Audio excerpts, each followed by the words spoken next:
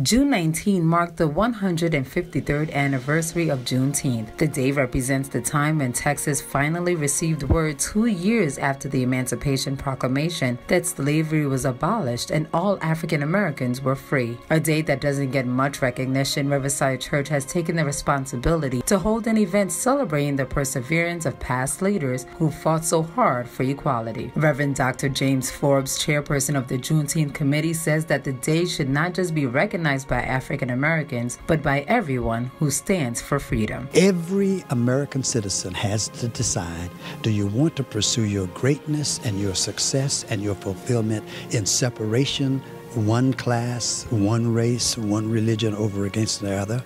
Or do you want to do it together, celebrating freedom and justice for all people? This is the 4th year of Juneteenth celebrations at the Riverside Church, where they also honor individuals making contributions to the social well-being of their community with the Spirit Alive Awards. Honorees received their awards on the same pulpit Reverend Dr. Martin Luther King Jr. delivered his speech against the Vietnam War, insisting that it was morally imperative for the United States to halt the war through non-violent means. Honorees such as Gina Belafonte, who was recognized with her father Harry Belafonte for their organization Sankofa, and Cristina Jimenez, executive director and co-founder of United We Dream, used the platform to shed light on the thousands of children who have been separated from their parents at the border, saying that it was our time to be the voice for the voiceless. And I cannot express with words how much this moment in this particular week means to me.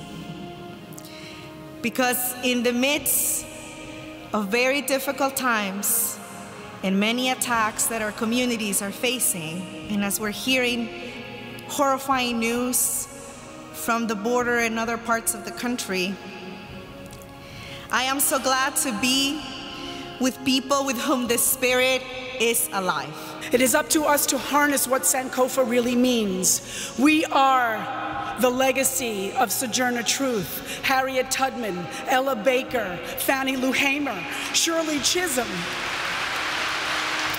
of Frederick Douglass, W.E.B. Du Bois, Gandhi, Paul Robeson, Frantz Fanon, Dr. King, Malcolm X, and so many others who left us. In light of the ongoing battle of immigration and our government, attendees were encouraged to see Juneteenth as a reminder towards the fight for freedom and to be a beacon of light to those who still may need it. For Bronxnet, I'm Veronica Gritti.